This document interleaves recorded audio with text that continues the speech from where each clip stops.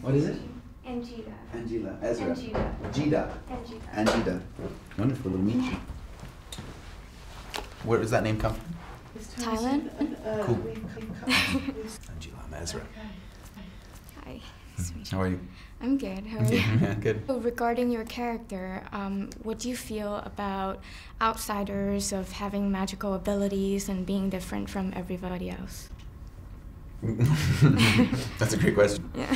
When we look at the people in history who might have actually had some magical abilities, they're all outsiders. Mm-hmm. I love this thing, the work of this scientist, Barbara McClintock. Okay. She did pioneering work in the rebellious gene. You know, how evolution happens through this one, Yeah. you know, getting out of control, sort of falling out of line, and how that's how evolution happens on a, you know, on a genetic level. Yeah.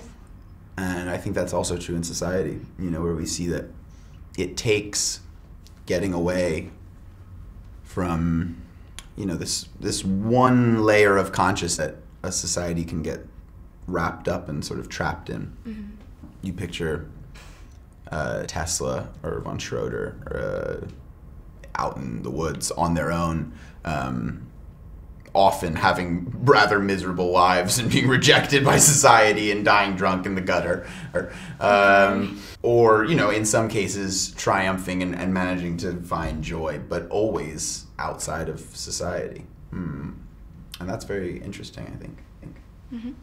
What do you think Credence might have been like as a wizard if things have been different for him?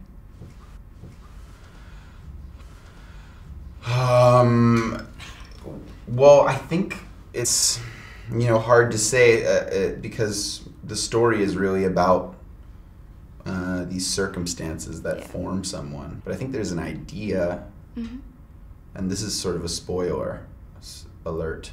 I'm giving a spoiler alert now.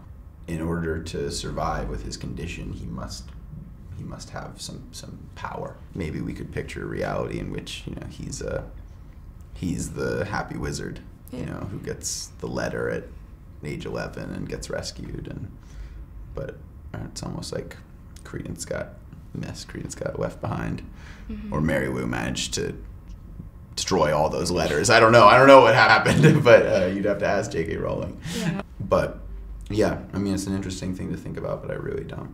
I don't know. It's tragic to think about. Yeah. You know, it's tragic to think about people who don't recover from trauma, who don't heal, and then to think of what they could have been if they were never subjected to that trauma is tragic. And then thinking about people who have transformed trauma in their lives is to think about some of the greatest people I've ever met. That's true. Thank you so much. Thank you. Yeah. It's nice meeting you. Have a wonderful day. Yeah.